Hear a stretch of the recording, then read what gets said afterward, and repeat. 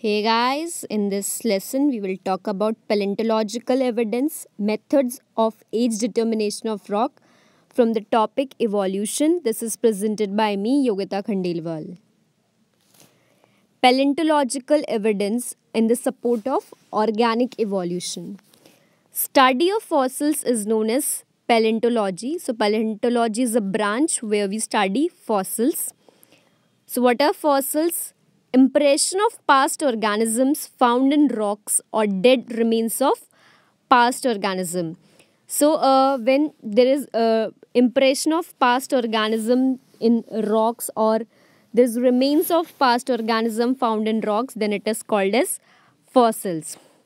Mostly found in sedimentary rocks. So these fossils are found in sedimentary rocks, and sedimentary rocks are formed in bottom of oceans by deposition of sediments, which is turned in hard layers in years. Now these sediment now rocks have sediments, and if we have a section of earth's crust, then we can see the layers of sediment one over the other, and each sediment each layer of sediment has different life forms, and it represents the life forms that died during the formation of that particular sediment.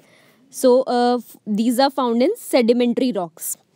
Preservation is possible in absence of oxygen, because if oxygen is present, it would lead to decay and not fossilization. Types of fossils: we have two types of fossils, unaltered and altered fossil. Unaltered fossil: whole body of extinct organism are found. So when whole body, as it is found in a rock, or generally it is found in polar ice, so when it is found as it is the whole body, then it is known as unaltered fossil. From the name itself, unaltered, there is no alteration, but such type of fossil is rare. For example, woolly moose unaltered fossil about 25,000 years old was excavated from Siberian region. So 25,000 years old fossil of woolly mammoth was excavated from Siberian region. Microfossil, that is fossils which are microscopic in size like pollen grain fossil, is found fossilized in amber, and since they are very tiny, they are microscopic in size, they are generally unaltered. Next is altered fossil. First is petrified fossil, replacement of organic part by mineral deposition. Thus, fossil consists of only hard part. So when organism die, the organic part of that organism is replaced by minerals, and thus fossils consist of only hard part. It is most common type of fossil. Example: fossils of bone, teeth, etc. Mold fossil: fossilized mud having complete impression of past organism. So if there is an impression of past organism on fossilized mud, then it is mold fossil. Cast fossil: mold filled with petrified fossil. So sometimes there is mineral deposition on mold fossil, then it is termed as cast fossil. Print fossils: footprint or prints of wings, skin, leaves, stem, etc. made in soft mud, which subsequently become fossilized. So there is imprints of footprint or wings on soft mud, and then eventually it becomes fossilized. Then this type of print is called print fossils, and it is also one of the most common type of fossil. Coprolite: fossilized fecal matter which is phosphatic in composition, particularly of reptiles or fishes.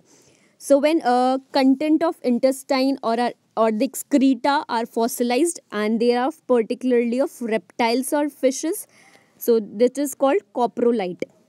Stromatolite: fossilized calcium carbonate of bacterial origin. So when fossilized calcium carbonate of bacterial origin is present, it is called stromatolite.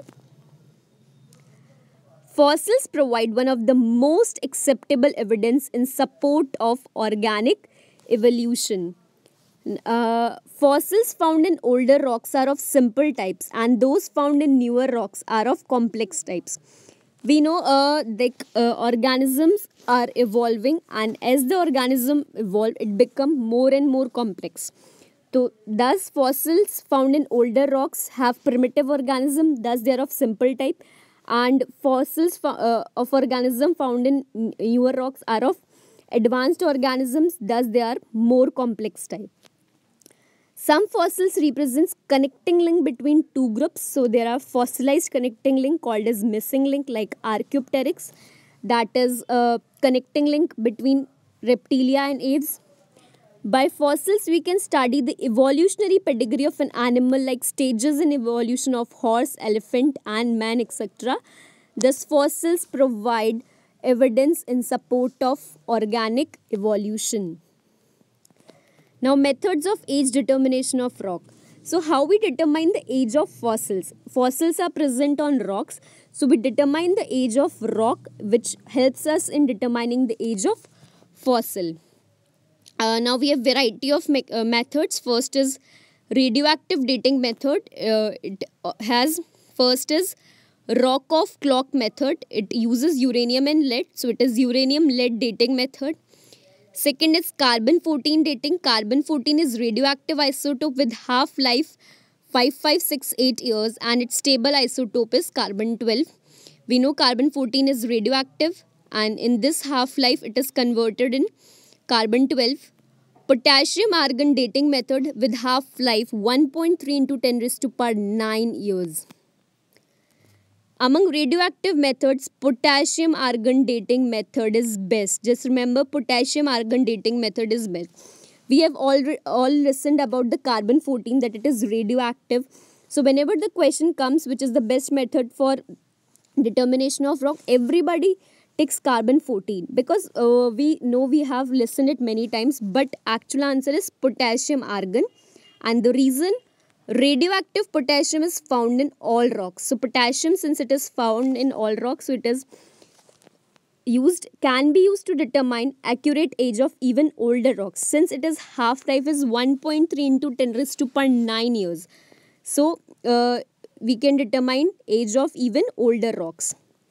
Now, electron spin resonance method, this is most recent and accurate method, and nowadays this method is only used to determine the age of rocks. And among radioactive, potassium-argon dating method is best. So that's all for this lesson. Thanks for watching.